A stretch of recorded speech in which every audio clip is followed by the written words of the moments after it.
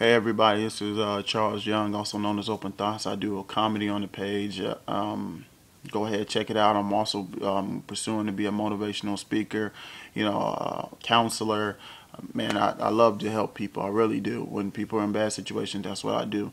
But I wanted to touch back on the subconscious and conscious mind to give a better example, maybe simplify. Okay, as a child, as a child, you're told a lot of things. Like, for instance, Santa Claus is real. And as a child, if you see your subconscious mind as a child, they'll believe it. You tell a child that the tooth fairy's real, and you keep telling it to them repetitive. You keep saying it, you keep saying it, you keep saying it to him, and then what ends up happening? He believes it.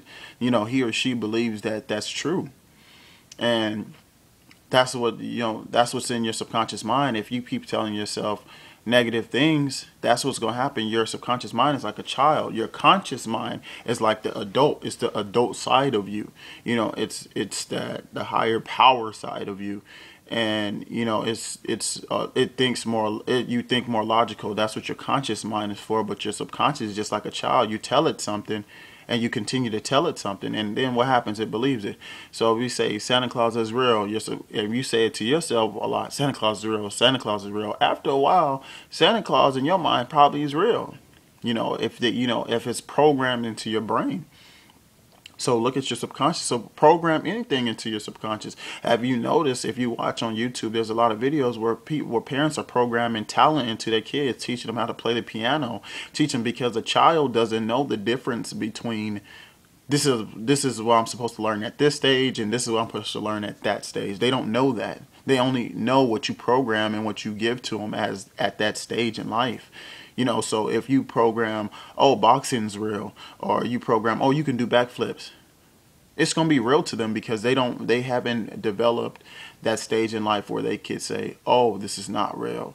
Oh, this is I'm supposed to be this age before I can do this. No, they believe they can do it right now. And that's how your subconscious mind works. It's like a child. If you program success into it and say, I'm going to be the best, I'm going to be the best I can be, I am the best I can be, say it as it already happened, it ends up happening, because your subconscious is like a child.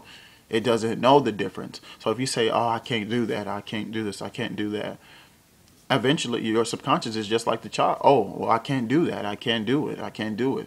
So that's a little heads up for you, and understand, and watch some videos of some children doing some amazing things. I've seen a 4-year-old doing biology, chemistry. 4-year-old, he doesn't know the difference. He's a child. He doesn't know. He thinks that's normal. That could be ABCs to him, because that's what his father and his parents have taught him first. Whatever you program into your kid, just like into your subconscious mind, that's going to be the thing that they can stick with, and they're going to keep, and they're going to go after that. They're going to believe in that. There you go. So, here's another little part about it, a little better understanding of it. So, my name is Charles Young again, also known as Open Thoughts. If you'd like me to express a little bit more and break it down a little bit more, make you understand a little bit more, I'm here to help. All right. Like I always say, stay funny, stay happy, and stay you. Peace.